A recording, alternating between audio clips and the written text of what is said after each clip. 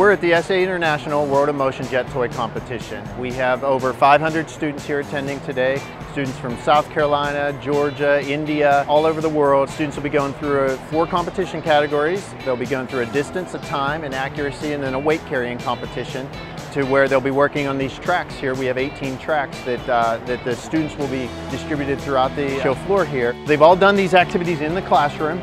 They've worked through a 6 to 8 week curriculum within the classroom, and so they're coming here with a celebration of learning, that they're actually going to go through competition categories. There are going to be racing, so of the tracks that you see set up throughout the system, it's a 3 meter by 10 meter track. So we'll be going through those different event categories. This is an SAE program. What we're trying to do is we're building a continuum of educational services for students in the pre-K arena, clear through university-based programs. So you hear of our programs like a World in Motion or the Collegiate Design Series. This is a component of that program where you see 5th graders right now that we're preparing them ultimately at the early ages of kindergarten and 5th grade through middle school to engage in programs like the SAE Collegiate Design Series and ultimately fill that pipeline of engineers and technology workers into the future.